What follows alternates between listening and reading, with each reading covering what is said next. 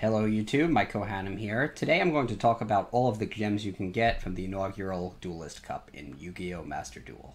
For those who just want to know how many gems it is a whopping 2,900 gems for an event that lasts under 2 weeks, and most of those gems you can actually acquire just by playing, even if you're not winning. As you can see in the shop, 2,900 gems would cost approximately $50 US for you to buy. The Duelist Cup gives you an opportunity to get that many gems for free in a matter of days. 1,900 of the gems available in this event you can get by raising your Duelist level. As you can see here, every time you raise your Duelist level, you get a reward, and the majority of those rewards are in fact gems. There are also some Duelist Cup reward tickets that you can get along the way to unlock certain cards, but none of those cards are particularly valuable for competitive dueling, so the gems are a bigger reward during the first stage. There are also some really nice card sleeves for the inaugural Duelist Cup, which is definitely a cool thing to add to your collection as well, which you can get just for reaching Duelist level 5. Keep in mind that if you start the Duelist Cup at a higher rank, for example rank 10 for hitting Diamond in the previous ranked season, you will automatically get all of the rewards leading up to that Duelist level as soon as you boot up Master Duel. So those rewards will not be lost just because you skipped those levels, so you are able to get the full 1,900 gems for ranking up. The other 1,000 gems available for you to get during the Duelist Cup come from the exclusive Duelist Cup missions that you have the duration of the Duelist Cup to complete. Normal or special summoning a monster in the Duelist Cup 200 times will net you a total of 250 gems along the way. Dueling in the Duelist Cup will actually get you as many as 500 gems if you duel the full 50 times, and activating a spell and trap card in Duelist Cup can get you another 250 gems by activating at least 100 spell and or trap cards.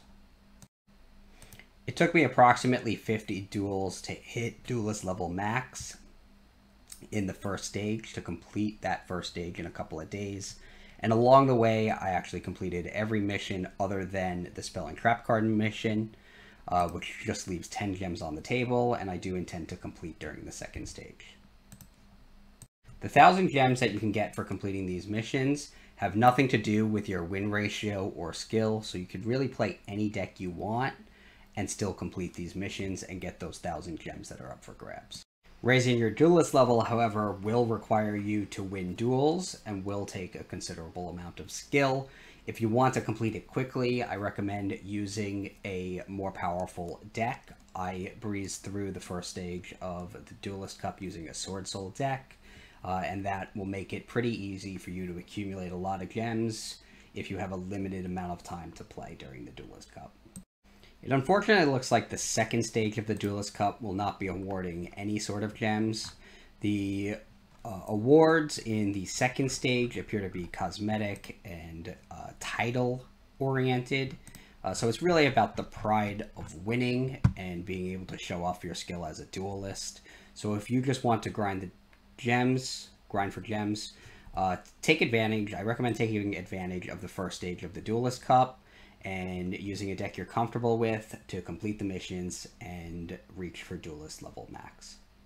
Most of the in-game Master Duel events do award a considerable amount of gems. This one really struck me just because of how quickly I was able to accumulate those nearly 2,900 gems with fairly minimal amounts of playing.